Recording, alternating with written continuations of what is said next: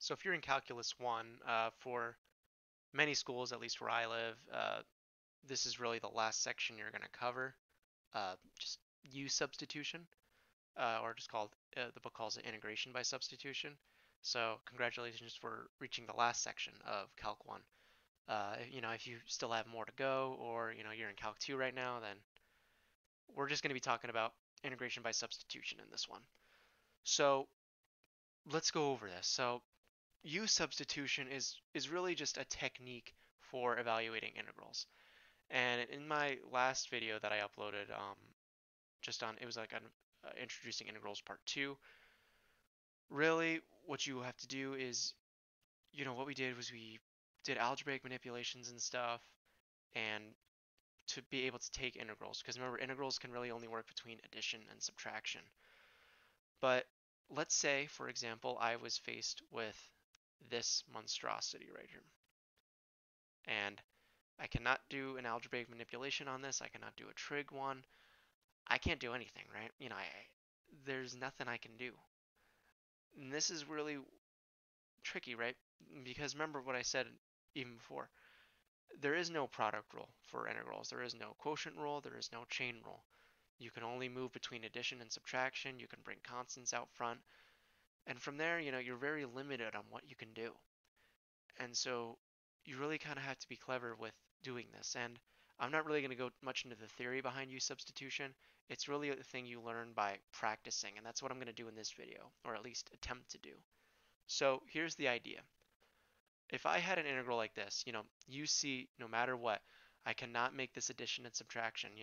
I can't do any manipulations whatsoever to make this nice. So what I'm going to do is I'm going to say, hey, let this variable called u, let u equal 5x plus 7 in this case. And again, deciding what u should be, there is no definite answer. There is no secret trick. You kind of have to just be able to pick it wisely. And as you do examples, you'll get better and better at it. Oftentimes, you want to pick u so that the derivative of it is somewhere in your original integral. So the idea is this. We want to use this variable u, right? And we want to replace all of our x's in here, including the dx, with u's and du's. So let's first do this.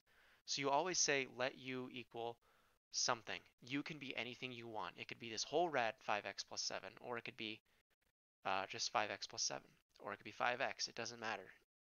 U can be anything you want it to be. You just have to pick it so that it works out nicely. Once you have your u, then you take the derivative. So du over dx, well, the derivative of 5x plus 7 is just 5. And then you multiply both sides by dx.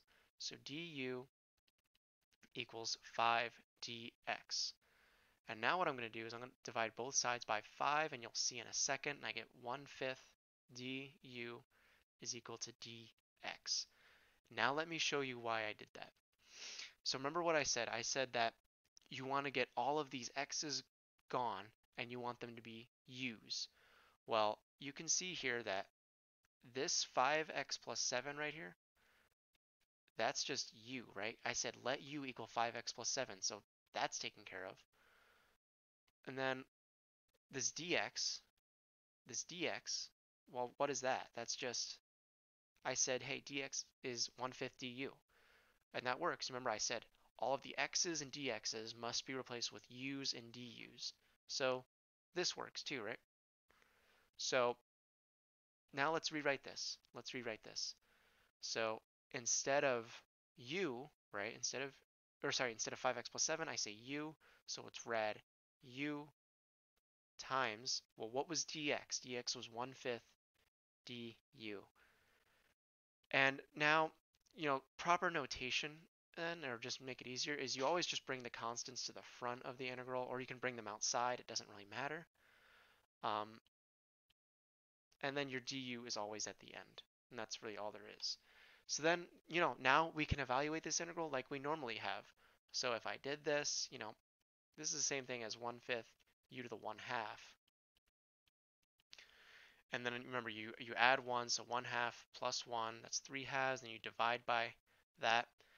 So we would get 2/15 u to the 3/2 plus c. Okay. Now, what's our last step? Because there's one last step here. We started with x's, right? Our original integral was with x's. We only started using u's to help us integrate this, right?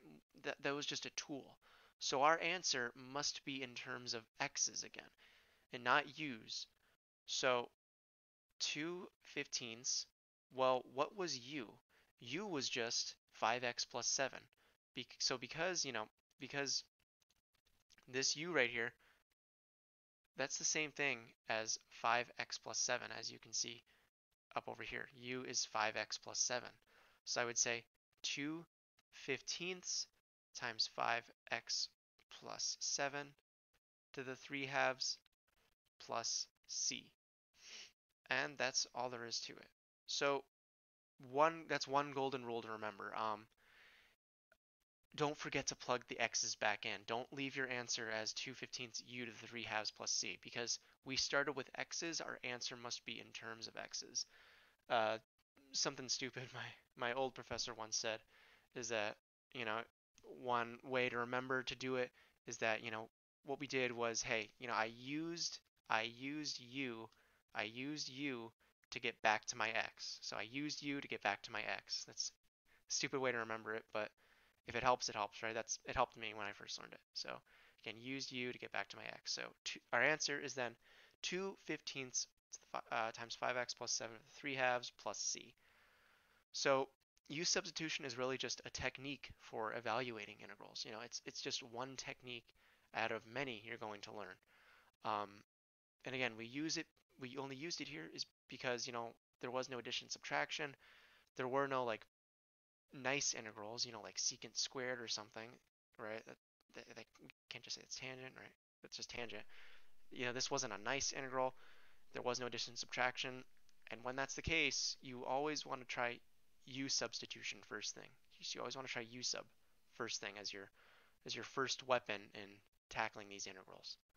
So let's do another example, and hopefully it'll make a bit more sense. And again, you just want to practice, practice, practice with U-substitution. It's definitely a great technique that's going to last you way into calculus 2. So let's try another one. Let's say I had, the integral. So let me try again. So the integral of cosecant squared x over 1 plus cotangent x and with respect to x. Okay, so what should we do? Well, I need to let u equal something. I need to let u equal something here.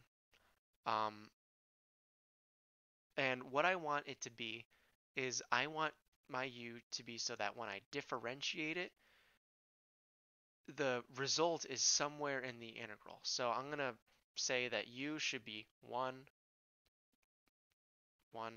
plus cotangent x. Okay, and you'll see why I picked that in a minute. So let's do this. So du over dx. What's the derivative of 1 plus cotangent x? That's just simply negative cosecant squared x, right? Okay. And then now I'm going to multiply both sides by this dx. So negative cosecant squared x dx. And now we're kind of getting somewhere. You see, I took the derivative, right, and I multiplied by the dx, and you see, like, hey, this is in my original integral, right? Because I let u equal this portion, and its derivative is in my integral. So that's how I know I did this right. So, but there's one more thing. Notice how this is a positive cosecant squared x dx, but over here it's a negative. So what I'm going to do is I'm going to divide both sides by a -1, or just switch the negative over. So negative du equals cosecant squared x dx. Now what's going to happen is that this portion, what will this portion get replaced by? It gets replaced by negative du, because cosecant squared x dx is du. So I'm going to do exactly that. So negative du up here.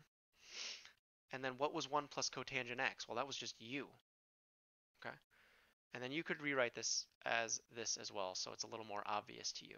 You could say negative 1 over u du. Okay? Same thing. These both mean the same thing. Now we just integrate like we normally would. Remember the natural log of, or sorry, I almost gave you the answer. The integral of 1 over u, that's simply just ln, absolute value of u, natural log. Since there's a negative though, so I'm just going to say negative natural log of the absolute value of u plus c. Now what do? Well, remember we started with x's. Our original answer, our original problem was in x's, so our answer must be in x's as well. So instead of this u, I'm going to make it in terms of x's. Well, what was u? U was just 1 plus cotangent of x, right over here, right?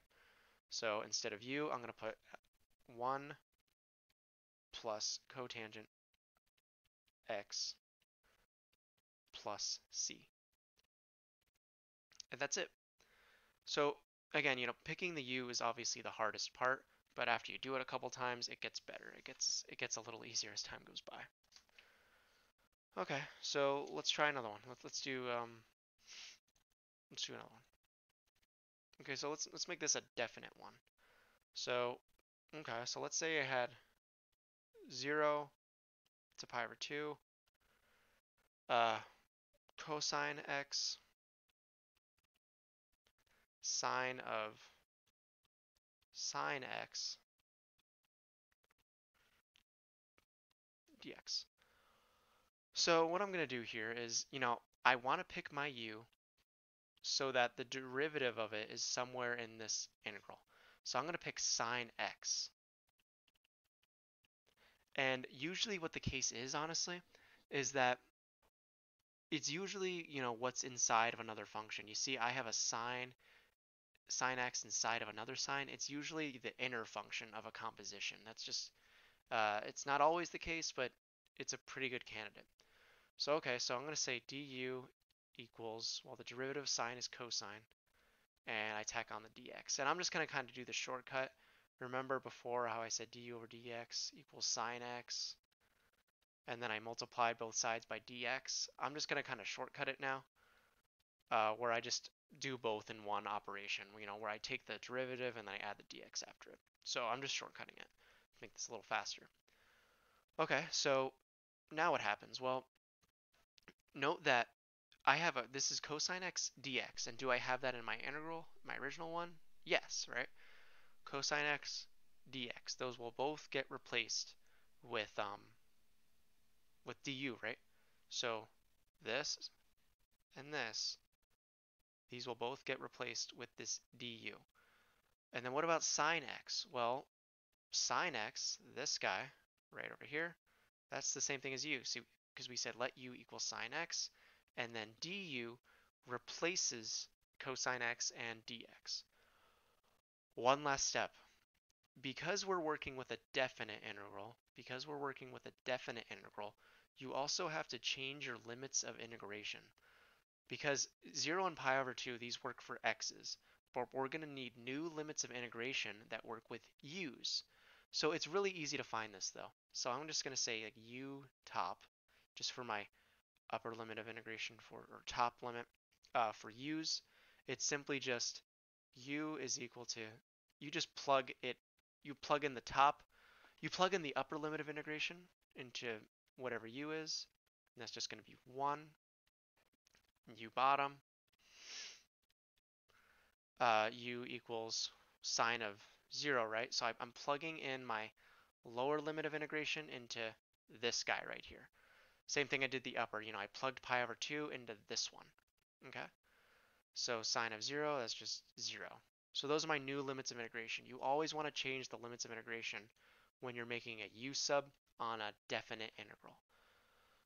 Okay, so now I'm running from 0 to 1, and so now I get sine u du.